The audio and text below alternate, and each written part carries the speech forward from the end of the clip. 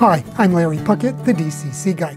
And as you know by now, I recently returned from a visit to the UK where I attended the Worley National Model Railway exhibition.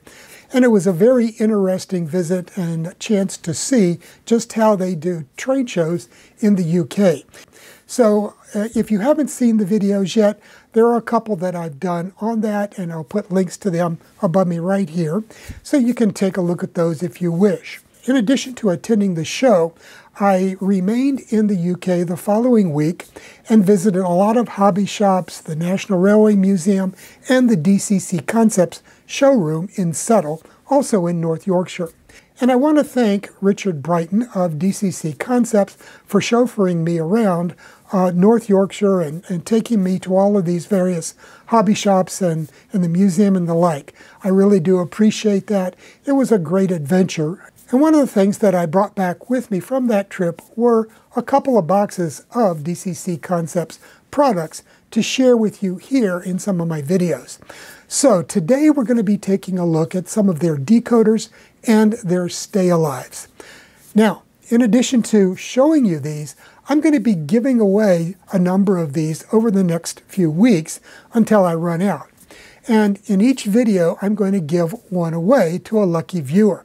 And in just a minute, I'll tell you how I'm going to go about doing that and how you can qualify to win a DCC Concepts decoder and stay alive. So keep watching the video.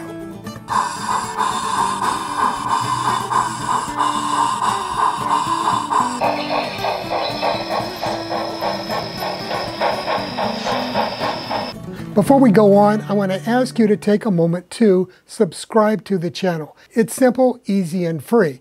All you have to do is hit that little red subscribe button, and when the little bell comes up, click on it and click all. Okay, let's go ahead and talk about how I'm going to go about giving away the decoder and the stay alive. For those of you who might remember the old Groucho Marx show, You Bet Your Life, at the beginning of the show, they would show the audience a magic word. And if during the rest of the show, one of the contestants happened to repeat that magic word, then they would qualify for an extra prize. I think it was extra prize money. What I'm going to do is something somewhat similar.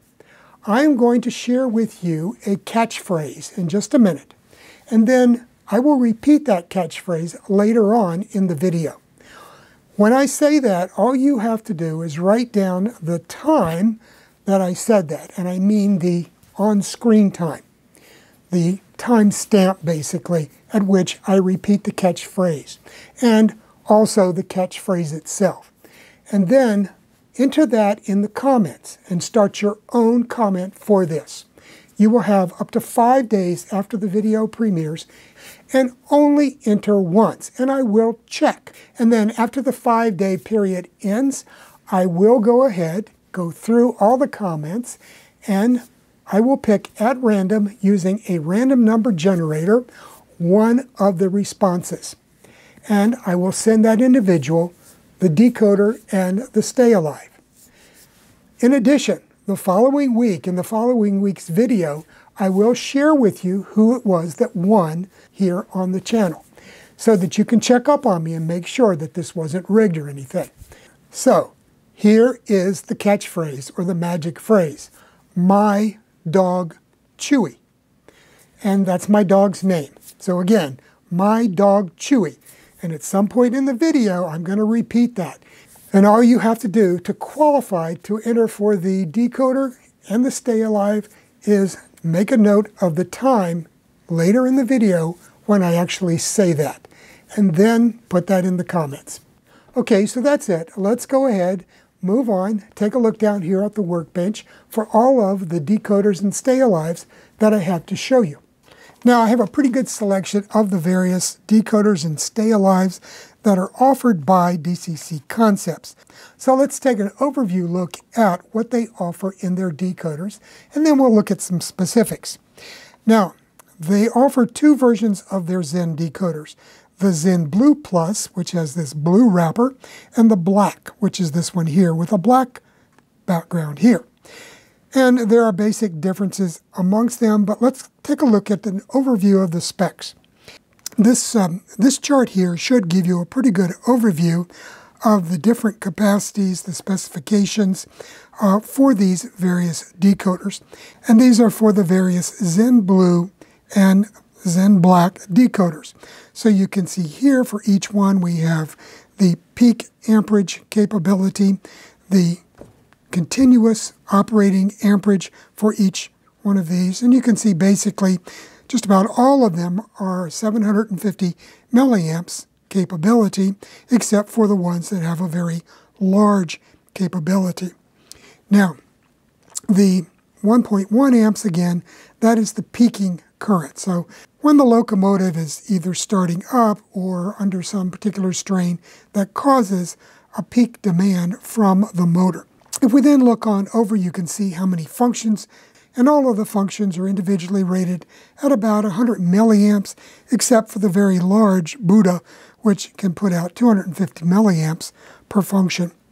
Now, the connectors, you can see anything from 6-pin, 8-pin, 21-pin. There's even it's a Next 18 version here in the Zen Blue Plus. So there's a lot of different capabilities as far as the connector types. You can see the relative sizes here, both from the actual dimensions in millimeters and the various outlines of the decoders.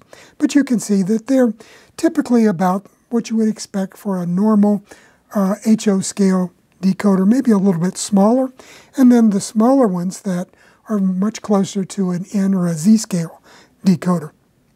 So that'll give you an overview. You can do a screen capture of this or come back later and stop it and look at it. And again, you can download this decoder manual from the DCCConcepts.com website. With CV25, you have this one-step loco setup capability.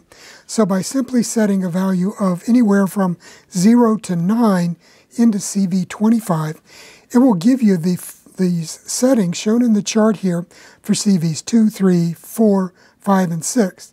So CV2 is the starting voltage. CVs 3 and 4 are your acceleration and deceleration rates. CV5 is your top speed in the three-step speed curve. CV6 is the midpoint speed in your three-point speed curve. So you can set all of these up, given the different values shown in the chart, just by setting one value in CV25. And on the left, it shows you the default settings and what you would expect for a shunting or switching locomotive, a light freight, heavy freight, express freight, a light engine, a local or a branch passenger locomotive, a stopping passenger locomotive, an express passenger, an electric multiple unit, or a diesel multiple unit locomotive set. So all you have to do, again, set one value in CV25, and it will program all of these other values in their respective CVs. So it gives you a way to really dial in performance quite quickly. You can then go back and tweak the individual CV settings as you desire if they need changing from what the program sets up. So that'll give you a pretty good idea. Again, this is directly from the Zen decoder manual that you can download for free from the DCC Concepts website.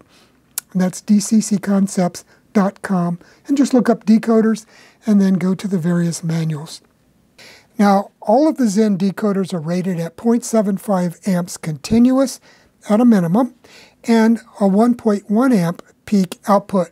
So they're going to be compatible with just about all OO and HO scale locomotives on the market today. They'll work with a lot of N scale and probably S scale, and as you'll see in a minute, some of the O scale stuff and some of the large scale. They offer something called brownout protection.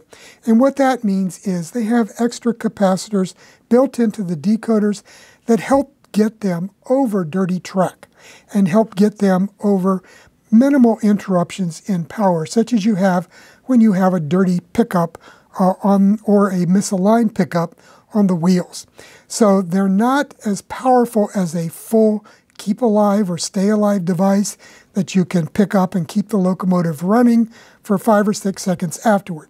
However, they will help prevent the stutters and stops and things like that that you will see when a locomotive does hit a little dirty patch, has a little dirt on the wheels, or like I said, a misaligned or a dirty power pickup. And I'll give you some more information on that in just a minute here. And again, that brownout protection is installed on all of their decoders. In addition, they have several features which are quite nice. They offer a onboard plug for the stay-alives to be connected to, so you wouldn't have to do any soldering for that. They also have a feature called Break on DC. Now this is a feature that's common in European decoders. Loc Sound decoders offer it, as well as I know Lens offers Break on DC. And what that means is if you apply a DC current to one of the rails and the locomotive hits that, it's going to turn on the brakes and stop. So you could use that, for example, at the end of a staging track to stop a train before it gets to the end of the track. And I'll show you more about that in a later part of this video. But they have a CV27, that controls that feature. They also offer super smooth motor control.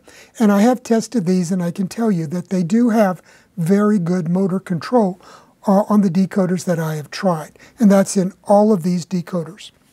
Okay, so that's the basic Zen Blue Plus decoder. And why do they call it a plus? Well, they used to make another decoder that was the Zen Blue that's no longer made. So the Zen Blue Plus was the upscale version of the original Zen. Okay, but what about the black? What does the black offer?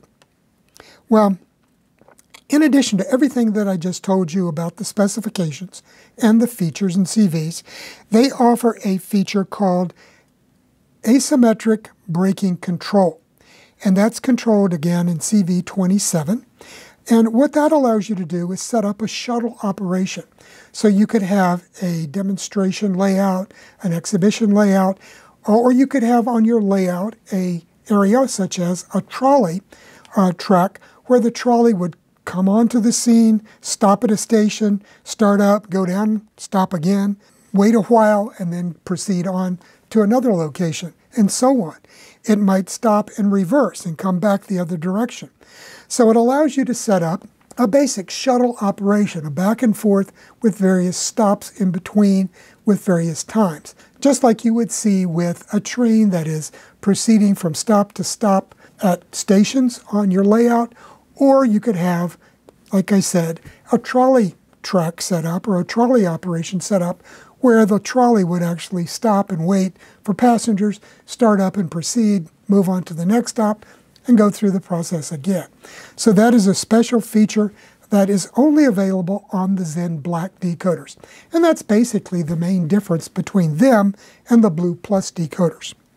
Now, in addition to the Zen decoders, they also offer these from a company called AE Model.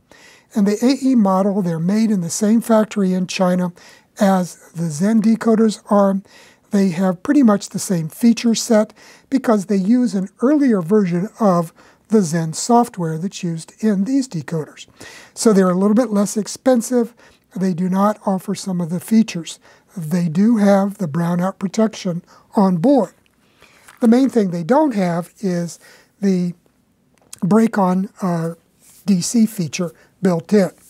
Now, as I said earlier, there are versions of the decoders that offer a much higher amperage capability. And those are the Zen Black High Power and the Zen Black Buddha. The Zen Black High Power offers a 3 amp peak power, whereas the Buddha offers a 5 amp peak power. And the Zen Buddha, in addition to its 5 amp peak capacity, also has a built-in stay alive in the decoder. So you wouldn't need to add that to it. One thing to be aware of is that with the stay alives, the Zen decoders use a 3-wire stay alive. And I'll take one of those out here in a minute and show it to you. However, that 3-wire stay alive is also compatible with Loc Sound and ESU decoders, as well as Lens decoders that use the 3-wire stay alives.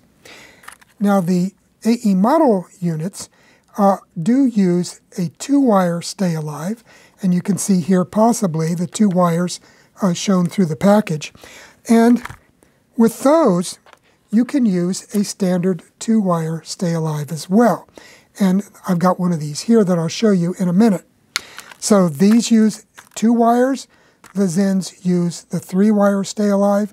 However, I was told that you can use the 2-wire stay alives with the Zen decoders. But it's just a lot easier to use the 3-wire versions because they come with the plug already. Now, these decoders all come in varieties of formats. So you've got your standard 8-pin plug type decoders. You have the decoders that offer the 21-pin socketing.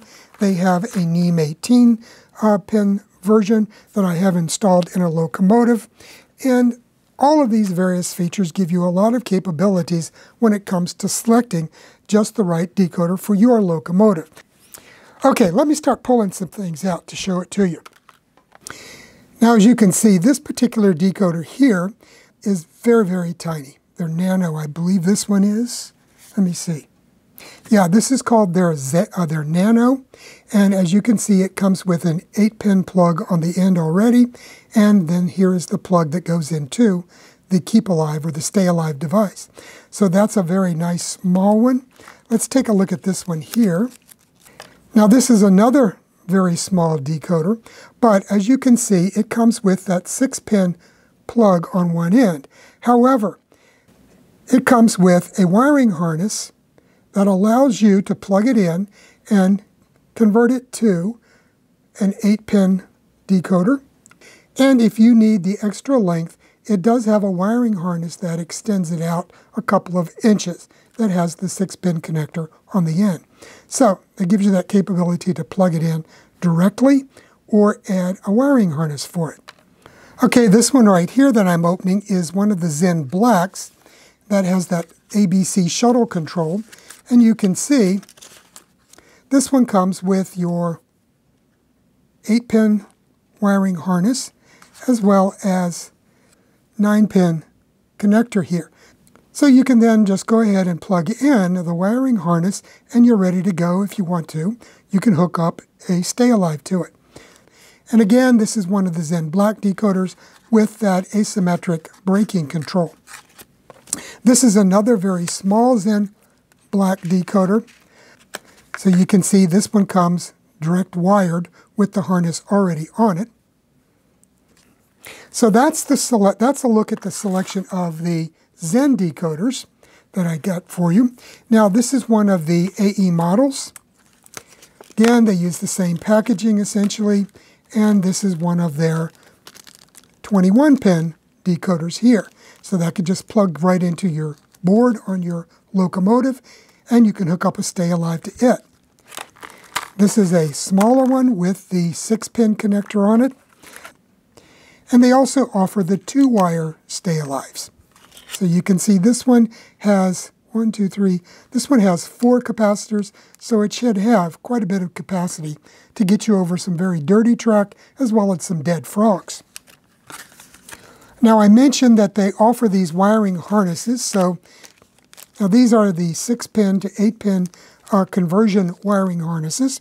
So those are available separately in addition to coming with some of the decoders.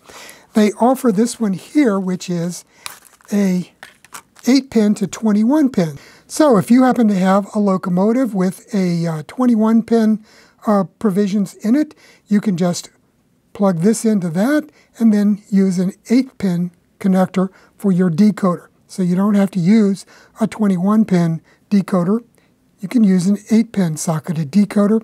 It also has solder pads here for F4, 5, and 6 so that you can add additional function capabilities if your decoder has it. Okay, let's take a look at some of their Stay Alives. And this is just a selection that they offer. So it allows you to buy one package deal, and then you can pick and choose and decide which one you like on your model railroad. Now, these are the individually packaged ones. You can see this has 1 capacitor. This one here has 2 capacitors. This has 4 capacitors. And this one has 6 capacitors. So a wide range of capabilities. So this little guy right here, with only one capacitor, is going to give you a limited amount of stay alive. This one here, it's one of those where you'll be able to pick up your locomotive, hold it in your hand, and use its headlight as a flashlight. Let's pop one out here and take a look at it. Now, one of the unique things about these Zen stay alives is that they have the capacitor and the circuit board, that is the controller, separate. So you have to have room for both of these in your installation. And you cannot use these without the controller board, so don't try it. You could end up damaging things. So don't do that. They're made to be used together. And again, the decoder itself comes with the 3-wire connector. All that you have to do is then plug in the decoder to the controller board for the Stay Alive device, and then you're ready to install it in your locomotive with the 8-pin connector or whatever version that you have chosen. I think even my dog Chewy could do that. Let me show you this guy right here, because it is something I really think you'll be excited about. Now this is what they call their Slimline 2-wire Stay Alive. So you can get an idea of how small it is. It has the controller board built into it. In addition, it is a 2-wire Stay Alive. So this works with any of these decoders that they have. They are compatible with the AE model decoders and any other decoder that you have that has the blue and the black wires or the appropriate connecting wires for Stay Alive connections or Keep Alive connections. So that means you could use these, for example, with soundtracks. You could use these with TCS decoders. And you'll notice these are very small. And here's the thing. When I last checked the other day, Ryan Matthews at Iron Planet Hobbies had these on sale for $3.23. $3.23 for a Stay Alive. Now, for that, you don't get Stay Alive capacity like with this one here, because it has limited number of capacitors on it. It's going to be very similar to the brownout capacity that is provided in the Zen decoders. It's going to get you over dirty spots and situations where your power pickups may not be working great. So it's going to get you over those short spots where you might need a little extra power and not going to be the type of thing that's really going to get you a lot of Stay Alive power. Now, as you can see here, I have installed one of these Slimline Stay Alives in this locomotive, and it's been running fine without any problems at all. And, you know, this is one of those cranky steam locomotives with some dicey power pickups, to be honest with you. And it so far has run great with one of these small Stay Alive devices. And again, you can experiment with these. Like I said, Iron Planet Hobbies has these for $3.23. Where are you going to get any kind of Stay Alive for that? Well, that's a wrap for today's video. I hope I've given you a pretty good overview of the capacities and abilities of these Zen decoders, as well as the AE model versions that DCC Concepts is now selling. So, if you're interested in the shuttle capability, I will be doing a follow-up video as soon as I figure out how to install the shuttle operation somewhere on the layout, so I can show you how that works and also give you an overview of how to program these. So it's probably going to take a week or 2 or 3 in order for me to get a chance to do all of this. I'm going to have to install these in a couple of locomotives and then figure out how to program them for the automatic braking, stopping, waiting, and proceeding type of operation you get with a shuttle type service. But I'm anxious to give that a try, so it's coming down the road. In the meantime, have a great weekend, have a great week, and we'll see you here next week with another video from the DCC Guy. Bye now.